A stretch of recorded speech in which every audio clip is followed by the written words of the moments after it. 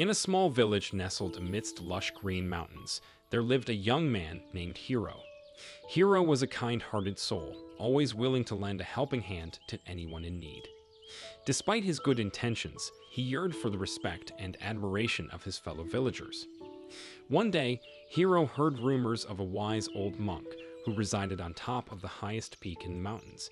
This monk was said to possess extraordinary knowledge and wisdom, capable of guiding lost souls towards enlightenment. Filled with hope, Hiro embarked on a treacherous journey to seek the counsel of the revered monk.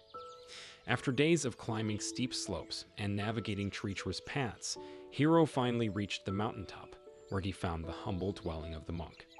The old monk greeted Hiro with a warm smile, instantly putting him at ease. Sensing Hiro's desire for respect, the monk decided to teach him a valuable lesson. "Dear Hiro," the monk began, "if you wish to gain the respect of others, you must first rid yourself of certain habits that hinder your growth." Hiro eagerly nodded, ready to absorb the monk's wisdom. The monk continued, "There are 5 habits you must abandon: anger, envy, judgment, attachment, and ego. These habits prevent you from truly connecting with others and experiencing life to its fullest."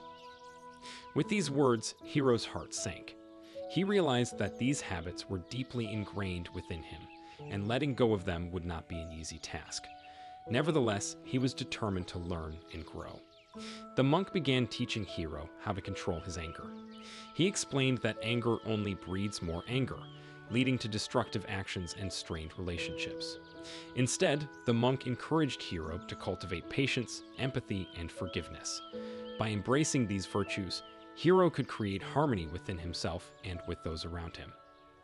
Next, the monk guided Hiro to overcome envy.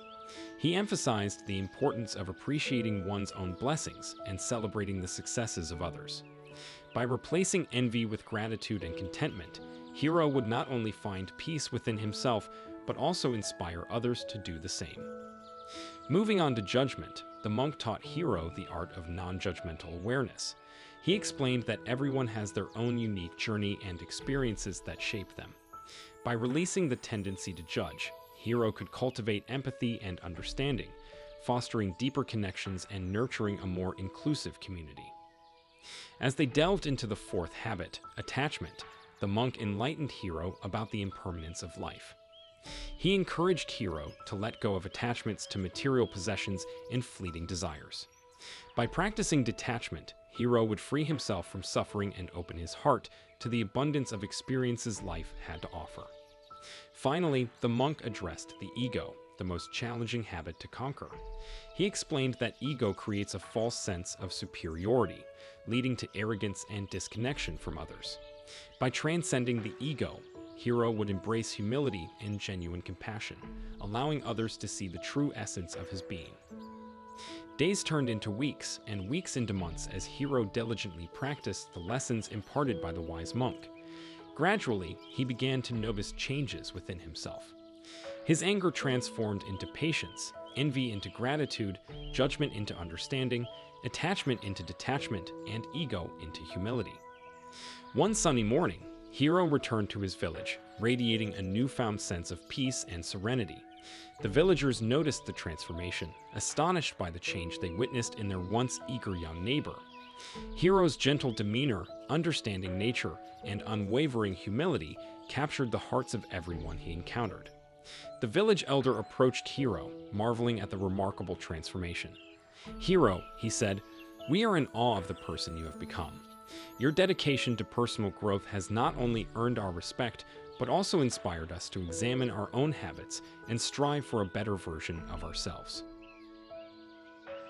The lessons from Hiro's journey and his transformation are profound. We can apply them to our own lives by first recognizing and acknowledging our habits that hinder our growth and connection with others. Through conscious effort, we can cultivate patience, empathy, and forgiveness, letting go of anger. We can embrace gratitude, celebrate the successes of others, and find contentment, leaving envy behind. Practicing non-judgmental awareness enables us to understand and connect with diverse perspectives, breaking the barrier of judgment. By consciously detaching ourselves from material possessions and desires, we can free ourselves from suffering and embrace the beauty of impermanence. Lastly, by transcending the ego, we can foster genuine compassion and humility, allowing others to see our authentic selves.